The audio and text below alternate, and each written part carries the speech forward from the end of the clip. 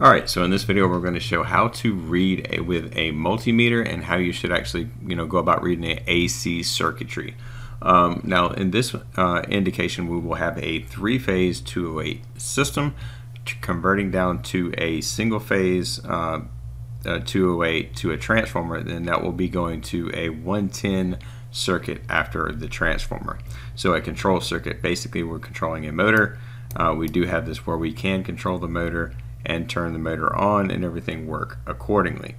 Now again, when it comes down to that, that's just the way the system works, right? So again, so it's very important to note too, if you're dealing with an AC or DC, or even if you're reading ohms or something of that nature, you need to make sure you put your meter in the correct position. Now there is indications on the meter for that.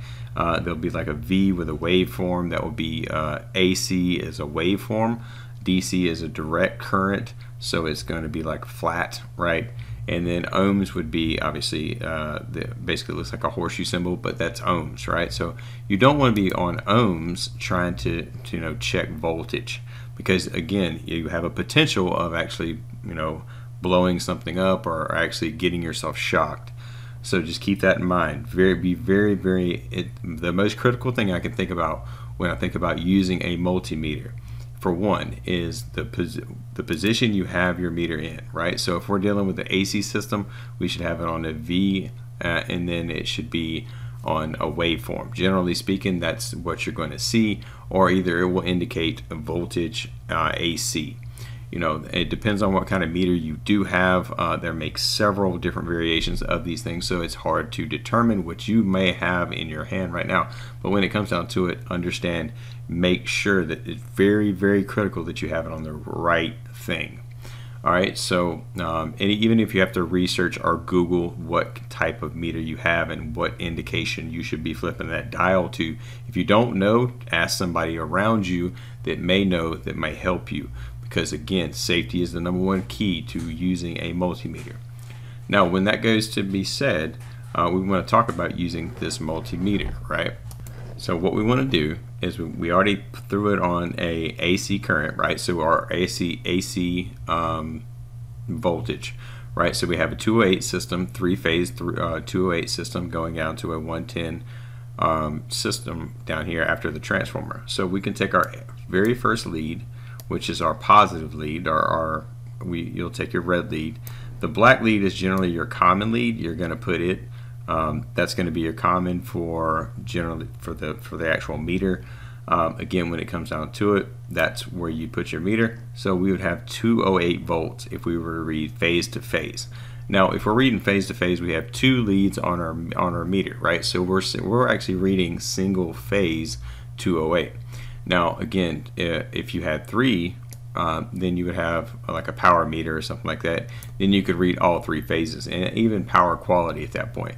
But on a very simple meter like we have here, we're actually looking at where we have two phases, right, that we can look at, which is single phase power when we're looking at a three-phase system, right? So when we think about it, between phase to phase, between L1 and L3, we have 207 volts, 208 volts, right? Roughly 208.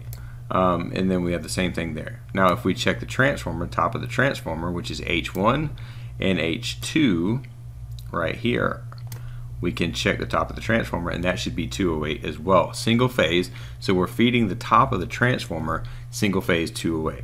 Right? Now you want to take your leads off, and you want to come in and make sure you always take your leads off before you change to read anything else, right? And you want to make sure your meter is working before you start trying to measure voltage anyway. So that's another critical thing. So we're reading the bottom of the transformer, which is going to give us what it should be giving us 110 or 120 volts. So at this point, it's reading us 120 volts, and that's our circuit coming out of the actual system right here. Now, how I can determine that again is basically we have a transformer. It's got power going through it. We are simulating that, right? And we can actually run our motor. So we actually can run our motor. All right. So, and just to show that, how that works, if I were to put my multimeter down here and I read the back side, which is the back side of this coil right here, right? I'm reading 0 volts. Now, This is if you're troubleshooting a, let's just say a 110 control circuit or something of that nature. When I push this button right here, then I should have 120 volts, and I do. Now that's because the voltage is traveling through the button now and then going through. I'm on the back side of the button, so if I was testing the button to see if I had voltage or conductivity through the button, if the button contact was sticking, or if it had a problem, or if there was dust in it, or there was just some kind of maybe it was a bad faulty button or something. If I was testing that to see if it worked, if I got 120 volts coming out of the button when I pressed it, then everything is good. If I did not, then the button could be suspect, right? You may need to change the button. At that point, you lock everything out and you change the push button, right? Now again, so reading and understanding the voltage behind that. Now let's just say I was trying to read the back side of the stop button, and I was trying to test the stop button. I would do the exact same thing, right? Now if the stop button is open, and that button just happens to be a normally closed button, so when I press it, it opens up. Now if for some means they fail, they generally try things nowadays generally try to fail safe, but they don't always, so keep that in mind. If the button does fail, this is a way to test to see if you have your voltage, right? So, and this is a coil, so I could have did all of this from the back side of this coil as well. So if I open up any of this, you can see testing the coil, if it's on or off depends on if the switches are in the right position, right? And that's very, very critical to understand. So just keep in mind those couple tips when you're thinking about using a multimeter. Always keep your meter leads in a safe thing. Make sure you do have everything in the right position. If you're reading ohms or something like that, you can ohm something out. Make sure if you're ohming something out, there is no power present. Again, you do not want to cause any kind of safety risk.